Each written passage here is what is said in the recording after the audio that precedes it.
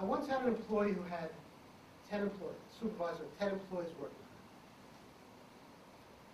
He came to me and said, Stu, there's no way I could hit the goals you're asking me to do.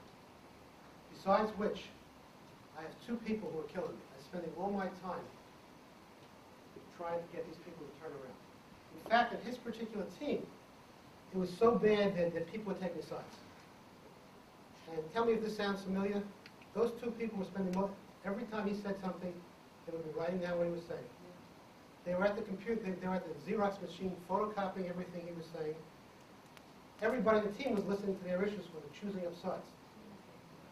So I said, Kevin, I can't promise you that I'll be able to replace those 2 people. But what I can promise you is if you replace them, I will try. As long as they're there, there's no way you're going to be able to replace them. I worked with Kevin. Several months later, we removed both those employees.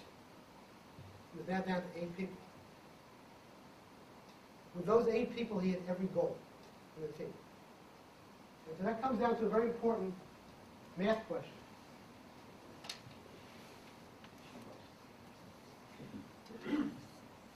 What's 10 minus 2? 11. 11. Never forget the principle of addition by subtraction.